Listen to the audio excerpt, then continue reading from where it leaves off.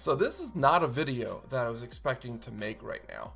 A couple days ago, I made a video about what I consider the best way to set up a Raspberry Pi. You can find it below. It's the way I've been doing it for years. By far was the easiest way.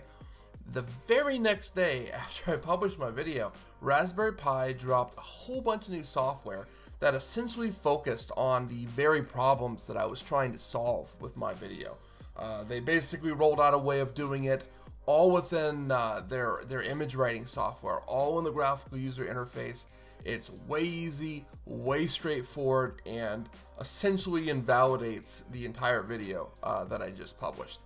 So I'm gonna salvage a few things from that video that you can that still works, and then I'm gonna film a couple more, and we'll go over what Raspberry Pi changed and just how much easier now it is to set up a Raspberry Pi and in the way that I was talking about.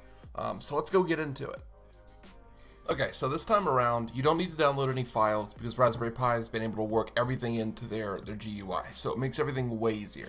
But you do want to go to the link in the description and go to their site for their ImageWriter, and that's the only package you need to download. So download that, start it up, and then come back here. Okay, so now that you have the Raspberry Pi imager installed, the first thing you want to do is you want to take your micro SD card, plug it into your card reader, and then plug that into the computer. Now, if it's not a fresh card, what you want to do is right click on that drive and format it before we do anything else.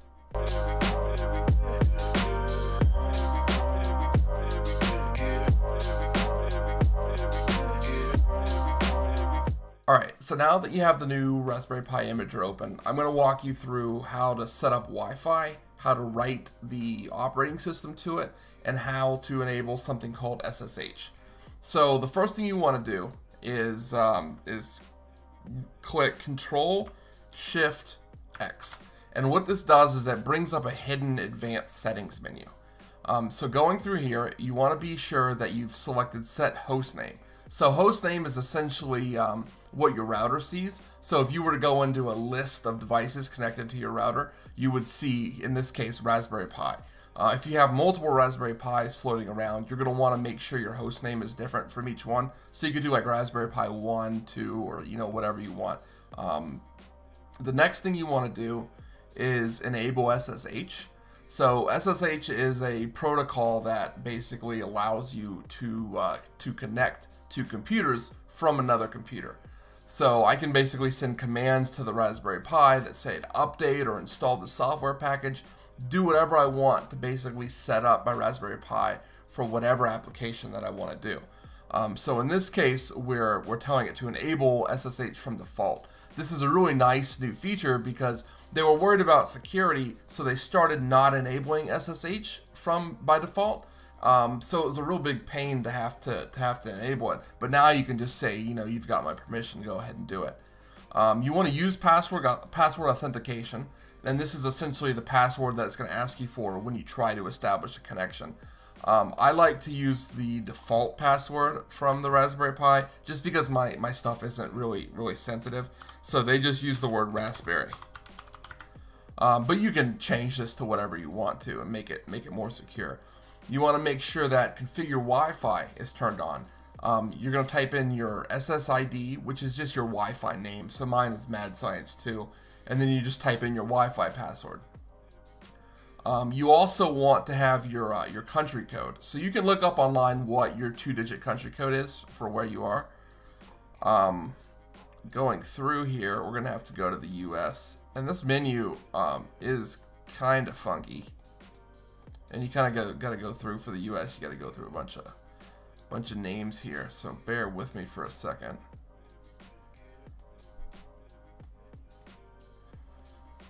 Yeah, I think they really need to get a better menu here. This is kind of a pain.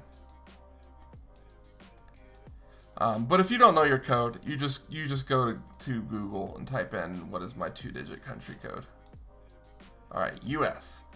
And that basically is just telling the hardware what frequency to use for Wi-Fi, and it's geographically configured. So we set all that. Okay, now you click Save, and that's it. Now you want to click the operating system, and it's going to give you a whole list here of operating systems. So you've got just the regular multi-purpose Raspberry Pi OS, and this basically is just a blank OS that you can download whatever packages you want or set it up however you want. You can go down here, and there's other ones like Kodi, which is pretty cool. It's like a media player, so you can make like your own Apple TV or Roku kind of thing. There's an emulation and game OS, which is like to run old-fashioned arcade games and basically build your own gaming console. So there's a lot of neat things here. If you click this button here, it says Raspberry Pi OS Other. It gives you two really cool features. So the full version has like the full desktop environment. It's basically a small computer. You can sit down and surf the internet and full mouse control, all of that. Raspberry Pi OS Lite is a really stripped down version. So if you're like using one of the smaller Raspberry Pis, like a 0W, or you're trying to really get a lot of power out of your Raspberry Pi, and you're trying not to like use all of the system resources, Raspberry Pi Lite is really cool. The only problem is it's stripped down, so you will have to download any packages and things that you want to have on the Raspberry Pi. But this is the one I end up using the most, so that's what I'm going to go with. The next thing you're going to do is you're going to click Stored. So this is my SD card that I plugged in earlier. And then I'm just going to click Write. And then I'm going to say, yes, I want to continue. Now this is going to take a little while, so there's really no need to continue watching this. We're just going to flip to the next step here. Alright, so now that that's done, go ahead and eject the SD card, and you can plug it into your Raspberry Pi and let the Raspberry Pi completely boot up. When that's finished, come back to the video. Okay, so now that we have a booted up Raspberry Pi, it should have went ahead and automatically connected to your wireless network.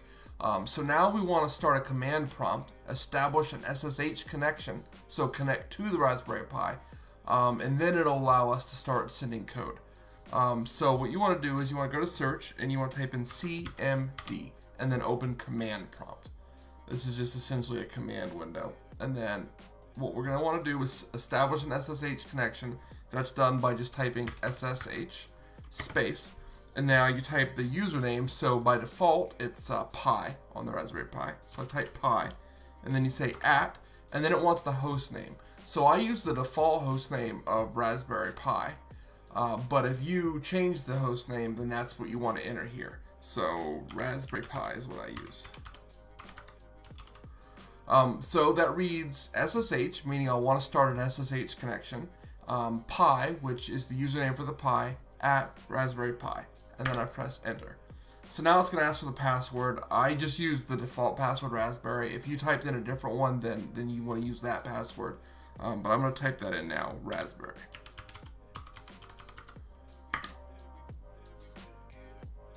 So that Pi at Raspberry Pi, that blue and green prompt there, is on the actual Raspberry Pi. So that means I have fully connected to the Raspberry Pi, and now I can send the Raspberry Pi updates. So I can send code like this.